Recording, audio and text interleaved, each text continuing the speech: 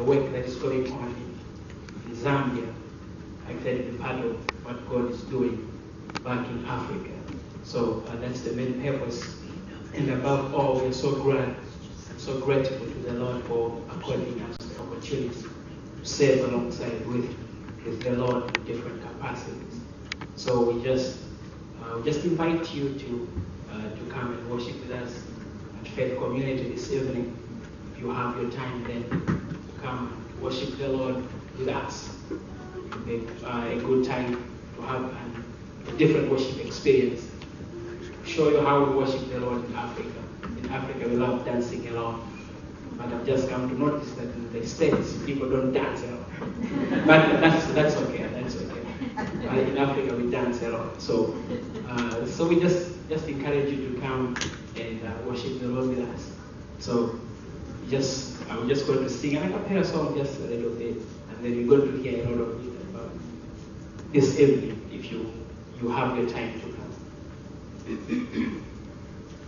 I'm the way, I'm the truth and the life.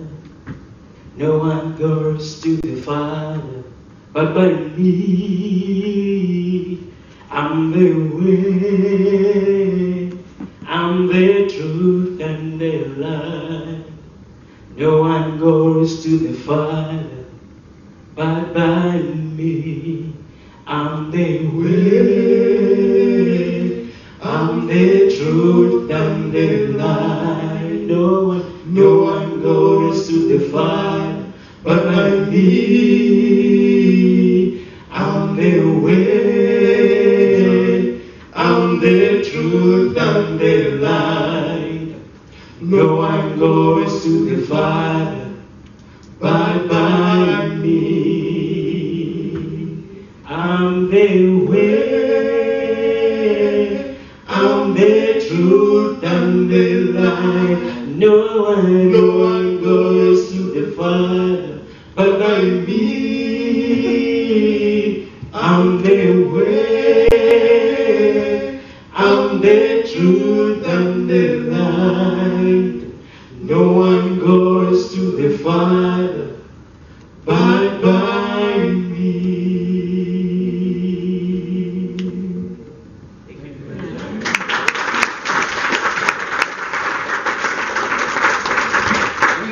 'Much for you. But even if you should suffer for what is right, you are blessed. Do not fear their threats. Do not be frightened. But in your hearts, revere Christ as Lord.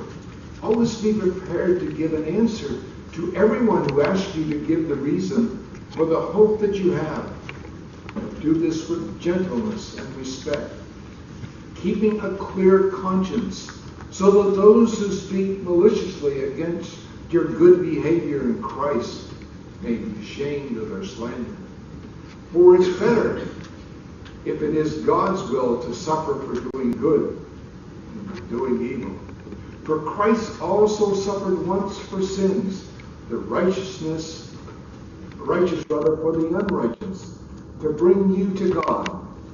He has put to death in the body, but made alive in the Spirit. And God continue to speak to you from His Word.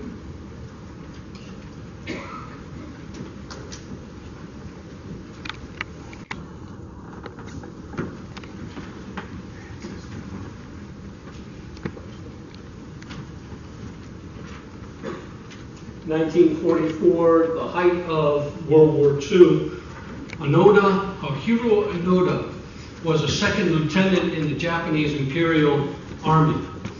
And as I don't say an information officer, intelligence officer, he was given a special assignment, and his commanding officer sent him to a remote island in the Philippines called Lubang. And there in Lubang, he was to follow his commander's orders until his commander returned. His commander ordered him in this way. He said, "You are absolutely forbidden to die by your own hand. It may take 3 years. It may take 5 years. But whatever happens, we'll come back for you. Until then, so long as you have one soldier, you're to continue to lead him. You may have to live on coconuts. If that's the case, live on coconuts. Under no circumstances are you to give up your life voluntarily. Onoda kept his promise, his duty to his commanding officer, and waited until his commanding officer returned. Others in his platoon surrendered to other forces or deserted, but Onoda kept his promise for 30 years after the war was ended. 30 years. He had to deal with the attacks of the enemy. He had to deal with keeping concealed, but he said that his greatest obstacle was nature itself and lazy fellow soldiers. The greatest obstacle for them was keeping their bellies full. And it was so bad that Onoda later wrote in his notes that if the enemy had attacked during a mealtime, they would have wiped us out completely, on the spot. He dealt with a lot of hardships in order to carry out his duties for 30 years. Never getting caught, always evading the enemy, or even when there was no longer an enemy, still being true to his orders. Until his commanding officer would return, he was not going to surrender, and he would put up with any hardship. Imagine the hardships that he put up with, and yet he was loyal.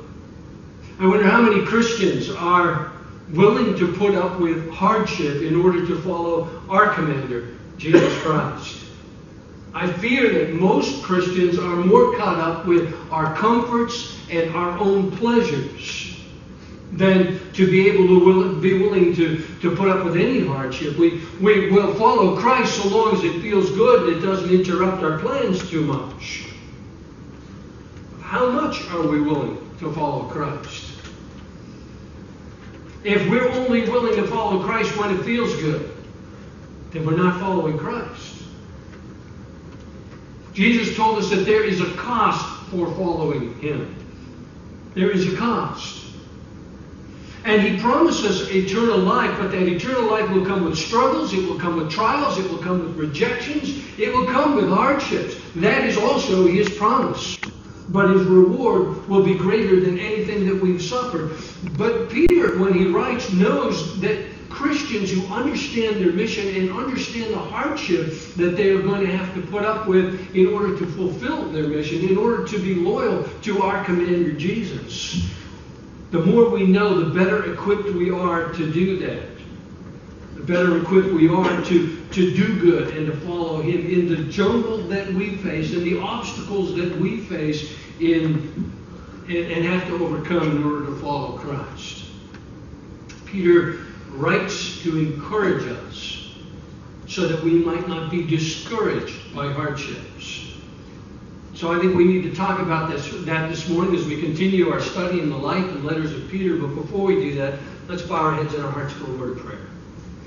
Heavenly Father, as we come to your word, we come hungry. We come, Lord, laying ourselves before you and asking you to come and visit us through your word. We know that your word is not just print on a page. It's not just stories in a book. It's not just a list of rules. But your word is living and active. And so we pray that you would send your active presence to us to speak to our hearts, to change us and mold us and shape us according to your will and yours alone. We pray for the one who teaches, that you hide him behind the cross, for his sins are many. And we haven't come to hear his wisdom, which would be limited at best. We've come to see Jesus, and him only. And it is in his precious and powerful name that we pray.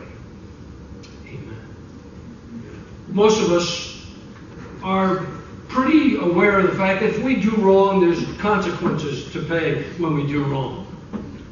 But we have a harder time when we do right, when we're trying our best, when we're trying to do good, and we have to suffer for wrong. In fact, most people, when they face obstacles and they're really trying their best, their response is, that's it, I quit, I'm out of here. I don't need this stuff. I'm going on to other things. Peter tells us that in our Christian walk, that's not an option, and that we need to expect it in hardship. He asks the question, who's going to harm you if you're eager to do good? Well, if you've been alive very long, you know that there's a whole lot of people who are going to harm you if you're trying to do good. A whole lot of people. Starts when you're very young. Who do the mean kids pick on? They don't pick on the other mean kids because they're mean. And mean kids, when you pick on them, they're gonna come right back at you. They're gonna do mean things to you. And so the mean kids pick on the good kids because the good kids don't get hateful. They don't do nasty things back. You see, the mean kids are really cowards. And they don't want anybody to snap back at them. So they look for the good ones. They're a target for them. I know. I was a good kid. I didn't really understand it back then, but I understand it a whole lot better now as I look back at it. But it's hard to see when you're in the midst of that. When I was in junior high, a kid named Walter picked on me for months on the bus because he was riding our bus. And every day he'd go by and he'd smack me, or he'd hit me, or he'd push me, he'd insult me, he'd swear at me. And I put up with it for months. You know, I knew you're supposed to love your enemy, you're supposed to be good to those who hurt you, and so I put up with it. You know, what a good kid does. And then one day on the bus, Walter came by and he spit on me. And that was it. Something snapped inside me. And I got up out of my seat and I started punching him. Now, I didn't want to hurt him because I was a good kid. So I punched him in the chest, but I punched him hard, I punched him often, and he didn't get a shot in, and he got the point. The bus driver threw him off the bus, told him he was not allowed to ride the bus anymore for the rest of the year. And I was shocked that the bus driver didn't throw me off too, because I was the one who got up and started wailing on this kid. But I guess the bus driver had seen for months and months what had been happening. And he knew a lot more than I thought he did. Turns out, Walter was a coward. He never bugged me again. Turns out, at the same time, I wasn't as good as he thought I was. And I wasn't as good as I thought I was either. There was only so much that I could put up with. But you know, as I look back at that, I didn't do Walter any good. I got him off my case, but I didn't do him any good. I didn't overcome evil with good. The last time I remember seeing Walter was in high school when he was running through the school, and then the police were running after him, and then I found out that he got arrested for drugs. I didn't do Walter any good. I didn't overcome evil with good, and that's what we're called to. You see, I thought we were just supposed to put up with it, but we're called to overcome. You know, you want to be good. You want to be kind to other people. But whether you're a kid or whether you're an adult, because it doesn't change when you're an adult, adults can be just as sophomorish as kids can be, and they can be just as mean and just as hateful and sometimes more creative at it than kids are. But when you want to be good, you become an easy target for those who are mean or hateful. And it may be a co-worker who wants to make sure that you look bad so that you'll get passed over and they'll get the promotion. It may be just somebody who's angry at life and wants somebody easy to take it out on, but you become a target. Who's going to harm you if you're willing to do good? Well, you know, there's a lot of people. People resent good people. I don't know if they still use the term goody-goody anymore, but when I was a kid, being a goody-goody was not a good thing. All right? It wasn't meant as a compliment. It was meant as a way of distancing you, a way of rejecting you. Oh, they're a goody-goody. They're no fun. Oh, they're a goody-goody. Let's see if we can get a rise out of them. It made you a target. Who's going to harm you if you're willing to do good? Lots of people expect it. Not everybody is good. But you're not called to be like everybody. You're called to be different from everybody. And you're called not just to be good, but to be holy. And holy in itself means that you are set apart. You are to be holy because he who called you is holy. And so you're not to fit in. And when you don't fit in, and when you try to be good, you are going to be a target for the world. We're told to expect that. We're going to rub people the wrong way. Someone once told Billy Sunday, the evangelist, "You rub cats the wrong way." Billy Sunday shot back, "I don't rub them the wrong way. Turn the cat around." Who's going to harm you if you're eager to do good? But even if you should suffer for what's right, you're blessed. If you should suffer for doing what's right, if you're doing what's good and you suffer for it, you're blessed. That's a tough lesson for the kid who's getting picked on. Oh yeah, you're being blessed right now. Do you feel blessed? Probably not. But we are told that we're being blessed. It's not easy to still continue to be good and try to be holy and try to be kind when someone is being mean and nasty back to you, whether you're an adult or whether you're a kid. But you know, for a kid, we can see that for a kid who's trying to be good, when they face adversity, there is some good that comes because they're forming their character. And anybody can be nice when other people are being nice to them. Anybody can be good when everybody around them is trying to be good. But when someone's being hateful to you and you can still be good, when someone's trying to prod you and trying to get you to do wrong and you can still be good, there's something that sets in your character, in your nature, that develops. And so we can see that in a kid who can overcome and develop that kind of good character. There's a blessing in that. And the same is true for adults because we're all still developing our character and we become what we do. Even if you should suffer for what's right, you are blessed. See, we think we're going to get blessed by those other people, but it's not going to happen. You know, mean is mean, nasty is nasty, and they're probably going to continue being nasty unless the Lord does something in their hearts and changes them. The blessing we receive is not from people, but it's a blessing from the Lord. We know that the Lord is doing something in us. We know that the Lord has promised us good so that we will be blessed by Him, first of all, by becoming like Him. Because Jesus was good to those who were evil to Him. Jesus, in love, came and faced the cross for the very people who were calling out for His death and who were attacking Him viciously. They were the very people He came to save. They were the very people He poured His love out. If we're going to become like our Heavenly Father, we become like the one who would give His life for those who hated, who rejected. You know, one time we were all the mean kids. We were all the nasty ones to God. We were all at one point rejecting God. We were all at one point saying, God, get out of my life. I want to do my own thing. But God still loved us, and He loved us all the way into His kingdom. Verse 18 of our passage this morning, Christ also suffered once for sins, the righteous for the unrighteous. That's me right there. That's you right there, the unrighteous. He's the righteous one. We're the unrighteous one. It is by His grace that we've been saved to bring you to God. The righteous saves, the righteous for the unrighteous to bring you to God.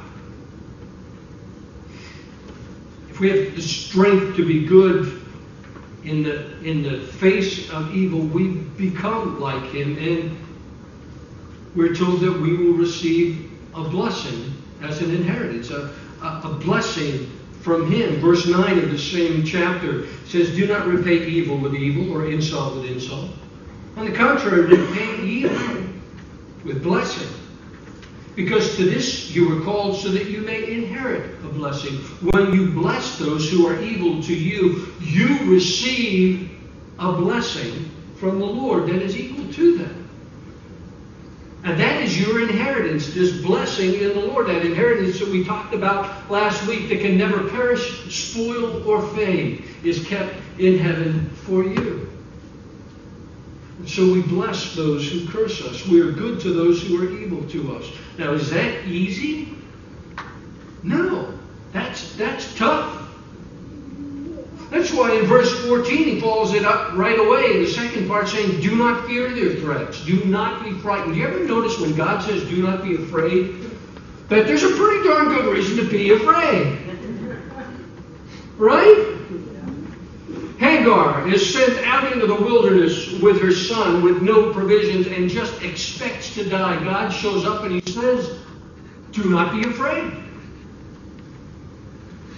Moses and the Israelites face an army of the king of Bashan, an armed group of trained soldiers, and they've got to face them in battle, and God says, do not be afraid. Angels show up with flaming swords, and God says, do not be afraid.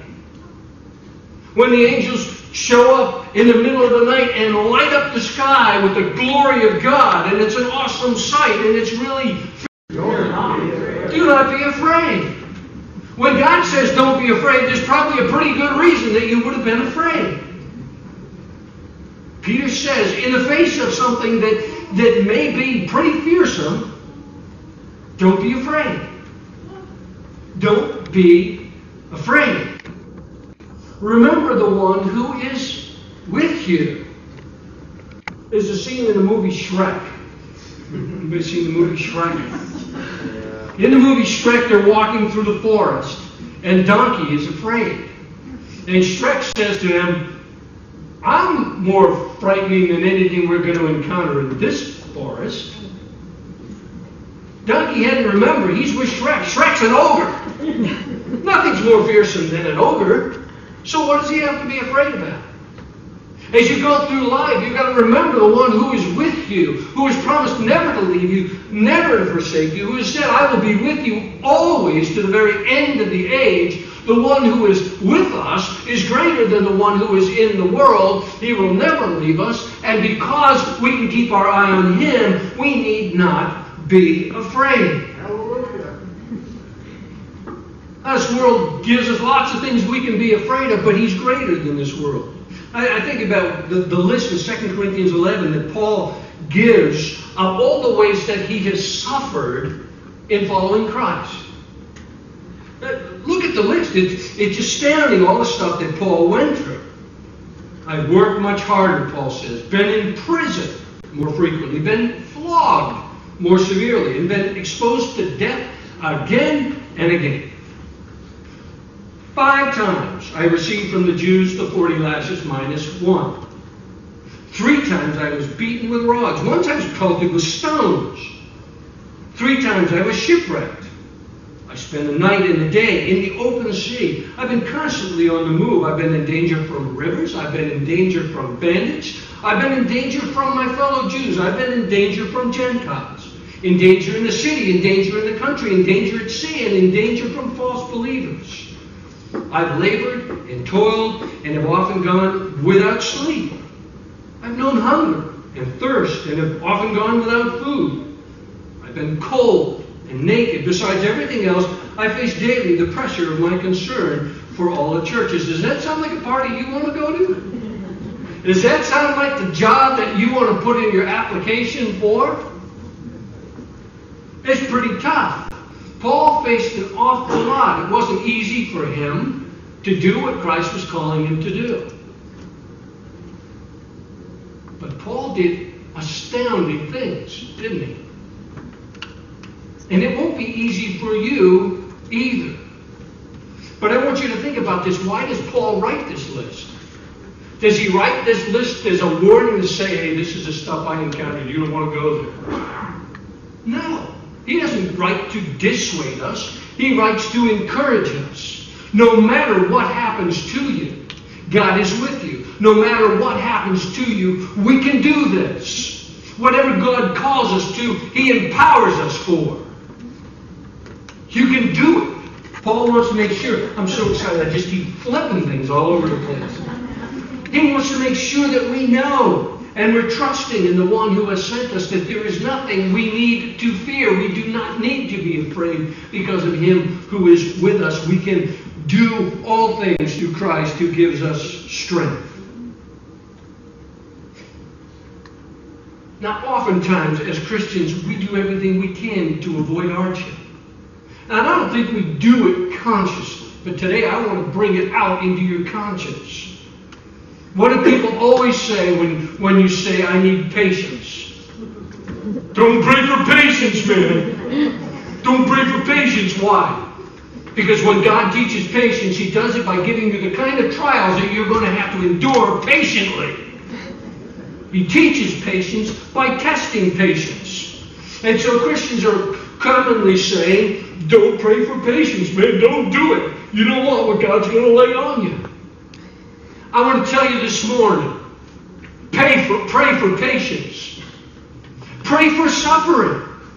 Pray for whatever it takes that God might use you for His glory.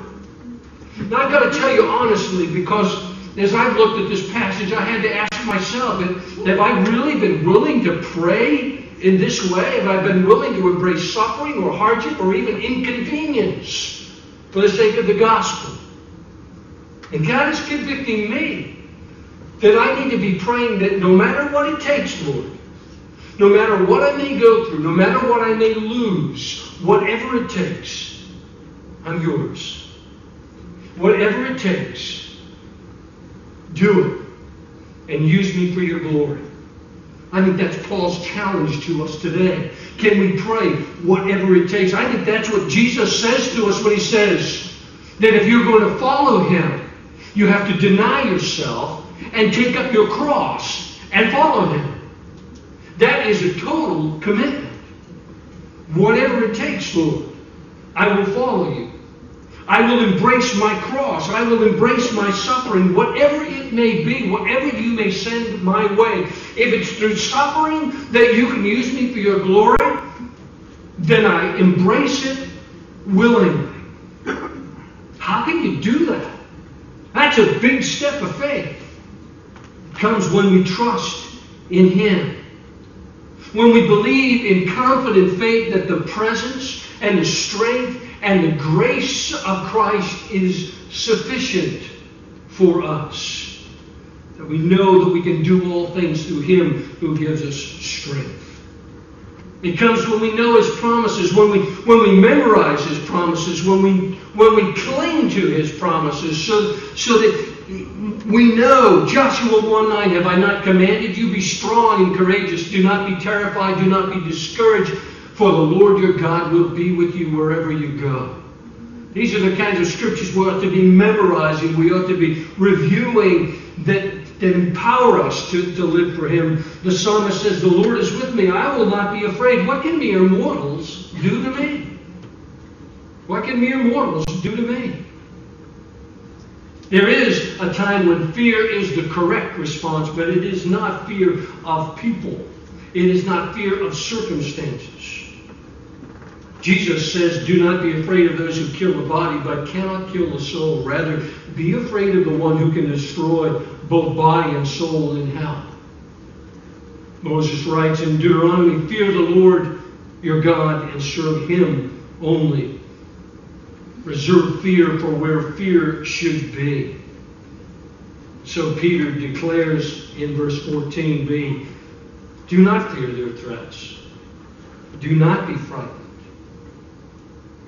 Are you afraid? Does your fear prevent you from doing the things that God calls you to do? Think about what's the worst that can happen to you. Or you may face rejection. You may face trials from other people. But Jesus promised you those. He said, you don't belong to the world. But I've chosen you out of the world. That's why the world hates you. Remember what I told you, a servant is not greater than his master. If they persecuted me, and did they persecute him? To death. If they persecuted me, they will persecute you also. If they obeyed my teaching, they will obey yours also. The worst that can happen is that we will suffer the kind of persecution that Jesus promised us in the first place.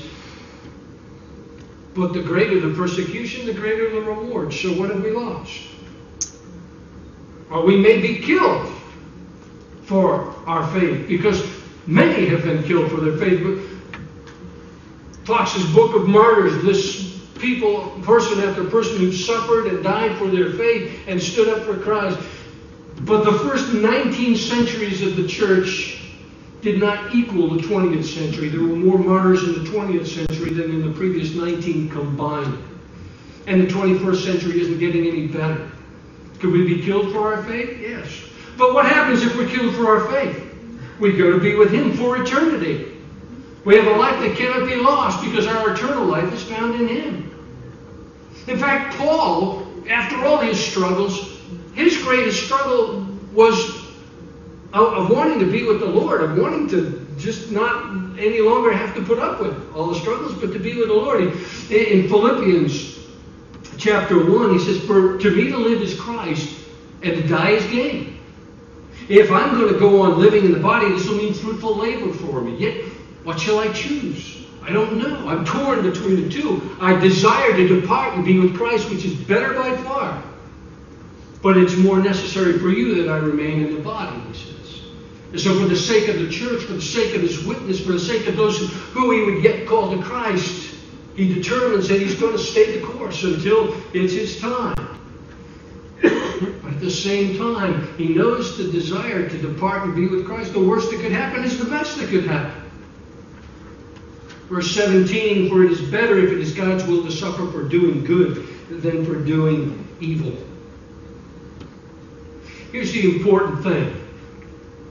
This is what I think is really important here for us in application. I don't believe that the Church of Jesus Christ in America is going to have a vibrant witness until the people of Christ are willing to say, "Lord, whatever it takes, Amen. whatever it takes, use me for your glory. Lord, if it's suffering, then I embrace that suffering. Lord, if it's loss, then I embrace that loss. Because whatever were gains for me, as Paul said, I now consider loss for the sake of Christ. What is more, I consider all things a loss compared to the surpassing greatness of knowing Christ Jesus my Lord, for whose sake I have lost all things. I consider them rubbish. Anything I might have gained in this world is garbage compared to the surpassing greatness of knowing Christ Jesus my Lord." Until the church is ready to embrace whatever it takes to serve God, we're not going to be effective in our world. Let me ask you this morning, are you willing to tell God, "Lord, whatever it takes, use me for your glory. Use me"? Are you willing to pray with Paul, who says, "I want to know Christ"? Yes, to know the power of his resurrection and participation in his sufferings, becoming like him in his death, and so somehow to attain to the resurrection from the dead. Are we willing to even embrace suffering for following Christ? Are we willing to take up our cross and follow him? Are we willing to do whatever it takes? You think of any of the great figures of the church, they're all people who have had to embrace suffering. John Calvin was a great leader in the Reformation, but you know, John Calvin was thrown out of Geneva the first time around. They didn't want anything to do with it. I think of Jonathan Edwards, who sparked the Great Awakenings in America by his great preaching. And a few years later, as the Great Awakening died down, his church threw him out as pastor. They didn't want him anymore. There's suffering that comes with following Christ. Martin Luther King Jr. was a great voice for equal rights. He was beaten, attacked with fire hoses. He spent time in jail and ultimately was assassinated. Do we think any less of him for these things, or do we think that he's greater for these things? Who's going to harm you if you're willing to do good? Well, a whole lot of people. But even if you should suffer for what's right, Peter says, you're blessed. Do not fear their threats. Do not be frightened. Paul says, let us not become weary in doing good, for at the proper time we will reap a harvest if we do not give up.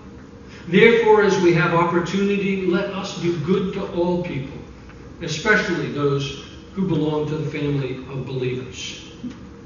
Hiroo Onoda, given orders by his commander to hold out no matter what, didn't come out of the jungle of Lubang until 1974. People had sent in messages and told him the war was over. He thought it was a trick by the enemy and he refused to surrender. His commander had not returned like he promised. A Japanese adventurer went and brought him out of the jungle, but he refused to lay down his weapons because his commander had not returned yet. The Japanese military was so impressed with his loyalty that they found his commander, brought him out of retirement, sent him to Lubang, and brought him to Onoda. And when Onoda met him face to face, he saluted his commanding officer, he laid down his backpack, he unloaded his rifle, and he laid it on the ground. His war was over. His commander had returned. Someday our commander will return. May he find that we have been faithful, regardless of the circumstances, regardless of the trials. May we be as faithful to our commander as Onoda was to his. Let's pray. Lord, it's tough to pray whatever it takes.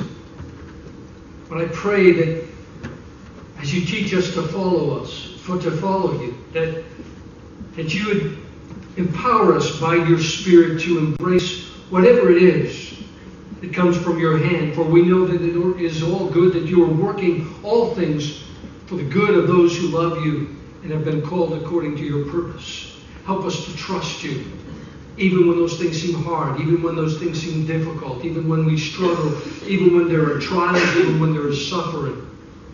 Help us to trust you all the way through. Lord, use us for your glory, whatever it takes. In Jesus' name.